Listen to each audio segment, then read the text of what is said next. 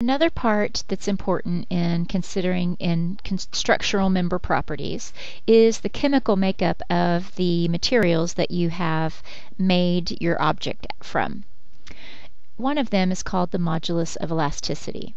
The ratio of the increment of some specified form of stress to the increment of some specified form of strain is the modulus of elasticity. This defines the stiffness of an object related to the material chemical properties. And if we get to it, we will do a lesson on stress versus strain graphs, and we'll actually take some metal and we will break it and we will learn the difference, what exactly this modulus of elasticity does. But right now it's just a number that defines the stiffness of the material in relation to the chemical properties.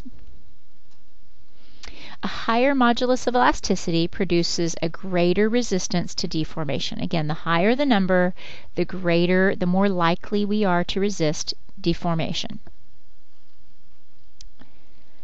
So, modulus of elasticity, let's look at this. We have beam A here and beam B, so now the same orientation. We're just going to have beam A is made from Douglas fir and beam B is made from ABS plastic. So what distinguishes them from each other? It's not their orientation this time. It is what they're made of. So will beam A or beam B have a greater resistance to bending? Do you think Douglas fir or ABS plastic will resist bending more? My guess is A. Okay, so let's check this out. Why did B have a greater deformation than A? The difference is in the material's modulus of elasticity. It's the ability of a material to deform and return back to its original shape. Characteristics of objects that affect deflection. And deflection is really the change. This triangle right here means change in position. So the difference is how much this will move and come back to its original position.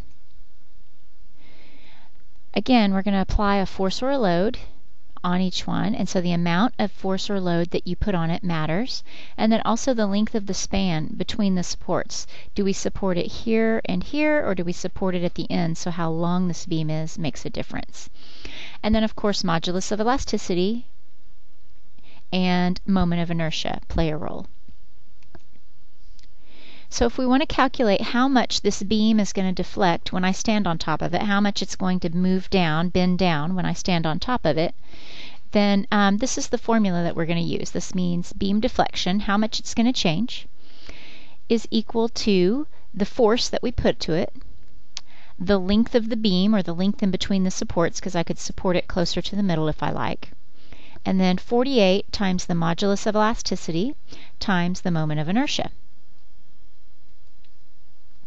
So let's calculate beam deflection for the Douglas fir. So the amount of force that I'm going to apply is 250 pounds of force. If it's 8 feet in length, then I'm going to use 96 inches, and the reason I'm choosing to use inches for my length is because I've got this moment of inertia that I have told you is measured in inches to the fourth. So I need this up here to also be in inches. And then, and also our modulus of elasticity is 1,800,000 psi. PSI stands for pounds per square inch. So I will put in 48. My modulus of elasticity is here, and then the moment of inertia that I've already calculated. So the most that this beam will deflect is 12/100ths of an inch. Now let's calculate it for the ABS plastic. Same formula. I am applying the same load, 250 pounds.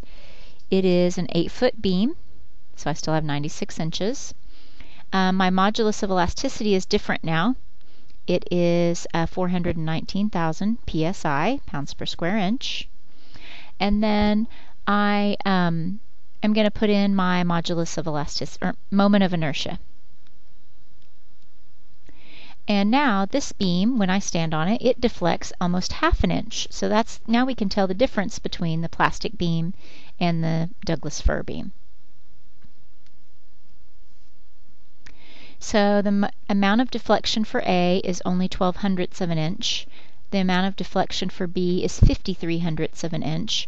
And so because of the plastic, and the thing that was changed was our modulus of elasticity, because of the elastic property of plastic, it's going to deform more than the Douglas fir.